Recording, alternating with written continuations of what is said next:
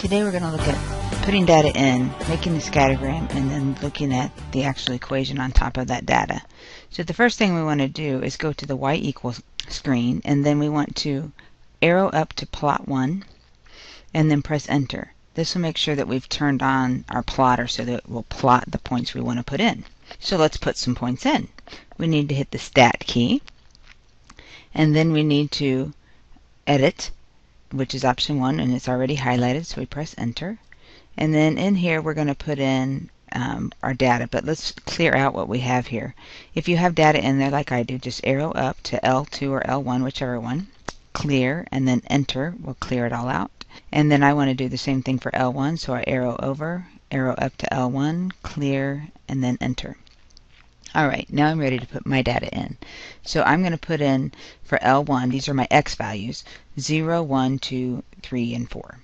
So 0, enter, 1, enter, and so forth. And then I arrow over to L2, put in my Y values. So I'm going to put in -2, enter, -1, enter, 0, enter, 2, enter, and 3, enter. Notice I have the same number of X's as Y's. That's important, or L1s and L2s.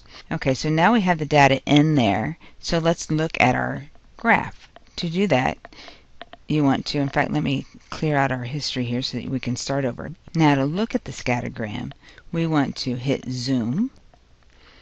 And we have all these options. And if I arrow down past what we see here, right here at 9 it says zoom stat. So we want to choose that. You can either press enter here, or anytime you could just press the 9 when you're in the zoom, and it will automatically plot our data. Now if you're following along and you don't have your data there, it's probably because you didn't turn that plot on in the y equals screen. But now we can see that this is all the points that we just put in our data. Now we can see the graph of those points. Okay, clear our history again. And now we want to know what the equation of this line is, or the best equation. So we hit the stat key. And instead of editing this time, we want to go up here to calculate. So just arrow over to calculate, and then choose whatever kind of regression we want. That would be starting with number 4. We've got linear regression, quadratic regression.